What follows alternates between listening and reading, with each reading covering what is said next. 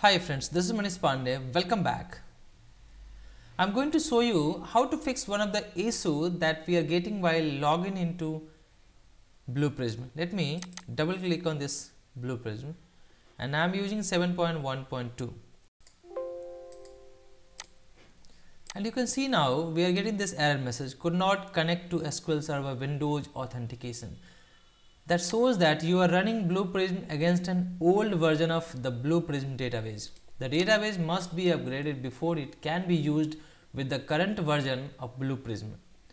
Database version 444, this is the current version and the required version is 501.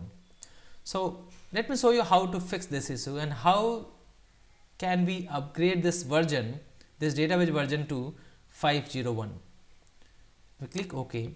So here we have two connections. If you use this, you will be able to log in that. But currently we are getting error for SQL Server Windows Authentication. So select this, click on Configure Connection. We have this. Select this one. We are getting this one, right? Now we have one button here, Upgrade Database. Click on that. You can see here, upgrade the database. The database will be upgraded to the required version. The upgrade cannot be undone. Please ensure you have backed up your database. Current database version is 444 and required database version is 501. Upgrade.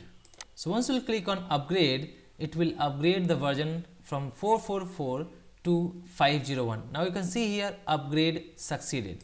Click on OK. Click on test connection so that we can see database valid or not. Yes, valid. Now click on OK. Now you can see we are not getting error with this SQL Server. Let me click on this local DB and you can see we are not getting error. Here also we are not getting error. Let me log in into this. So you can see here now when I log in into this one, it's asking to activate the Blue Prism.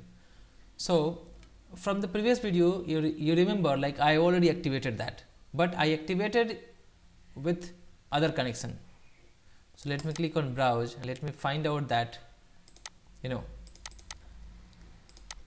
this license and click on next and you can see it's activated.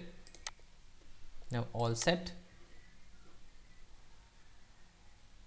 Okay, so I am able to log into this one now successfully without any error. I hope this video is useful for you. If so, please like this video and please subscribe this channel.